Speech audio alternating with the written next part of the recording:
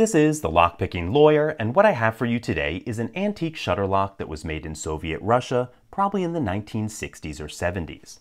Like almost all Soviet locks, this has the price stamped right into the side. This one was 4 rubles, 42 kopek. Now, I'm not great with the factory stamps on Soviet locks, but this is one that's very familiar to me. It's for the Aleksin plant of heavy industrial valves. It wasn't always called that, but it's an ironworks that dates back to the 1700s, and the history of this company is absolutely incredible. Everything from making munitions to repel Napoleon's invasion of Russia to building valves for the Siberian oil pipeline. I'll leave a link in the description below if you want an interesting read. Now, the lock itself is a fairly competent design. We have a hefty steel lock body, a sliding bolt shackle, and a fairly tight opening to protect both the shackle and hasp. But where the lock falls down is the core.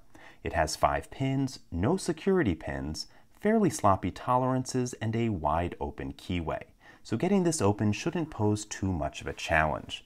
We're going to start by trying a low-skill raking attack. Now, like many Soviet locks, this one turns counterclockwise to open. I'm using a wiper insert for tension. We're going to use this wave rake. See if that's enough to get it open. And just that fast, it popped. So, a nice solid lock body, but it seems pretty clear that the core is inadequate for the rest of the package. In any case, that's all I have for you today. If you do have any questions or comments about this, please put them below. If you like this video and would like to see more like it, please subscribe. And as always, have a nice day. Thank you.